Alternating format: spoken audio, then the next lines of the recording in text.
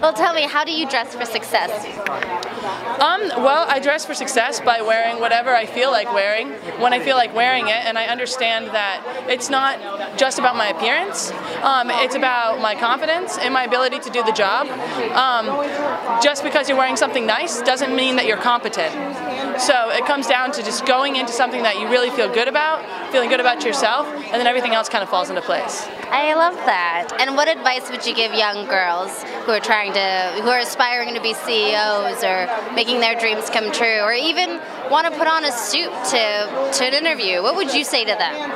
I tell them that there's many different versions of success, but success is just being authentically you, so wear what you want. Yes. Thank you so much. Have a good night. And I'll see you.